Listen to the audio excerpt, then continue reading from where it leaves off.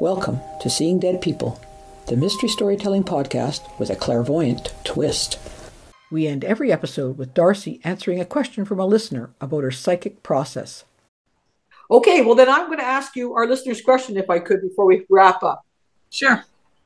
With so many ghosts in a location like the Tower of London complex, tell me, are they falling all over one another when they're, coming out and showing themselves? Do they hear one another? They see one another? What goes on? Do they have interaction? I would say there is a mingling of ghosts. Ghosts can see each other. Sometimes we can ignore them. So yes, I do think that they mingle, but it's no different than you and I mingling. Well, I guess so, but I mean, I'm mingling it with my head under my arm. Yeah, well, I'm not going to walk around with my head on my arm either. So what you actually think, do they talk to one another? Like, hey, Lady Jane Grey, I think ghosts can communicate with each other just as well as they can communicate, say, with someone like me. So I think there is that possibility. Do you think they actually have relationships, as in friendly relationships? They become friendly, they talk regularly, or not? It's just so weird. I think it's sporadic. All depends on what's going on. And they don't time their showing up. Normally they'll show up very close to when they died. Oh, okay.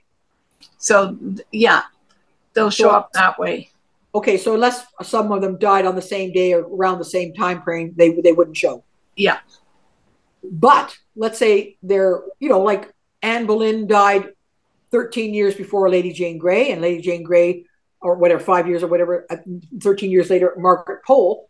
So they're all still able to interact. And the idea of different centuries or times doesn't matter?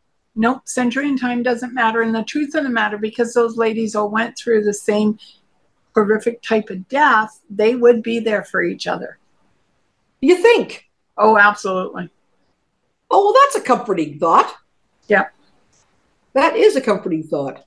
And do you think anybody, like, for example, the princes, is anybody helping them out? They'd be young, very confused if they did, as you say, die there.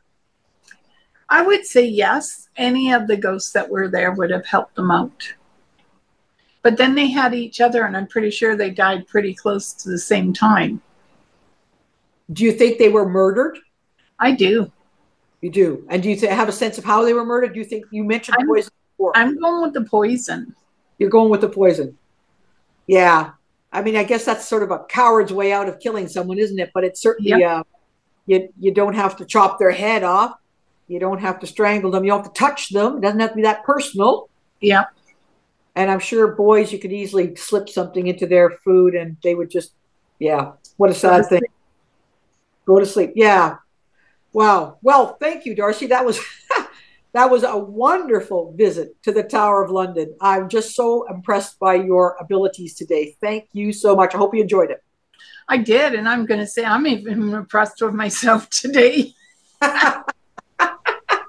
And I hope you'll consider yourself going to the Tower of London one day and see what you encounter or who you encounter. Oh, absolutely. Just keep your eye out for the big bear, man. I don't want you to get hurt. Yeah. Okay. Thanks very much. Good night.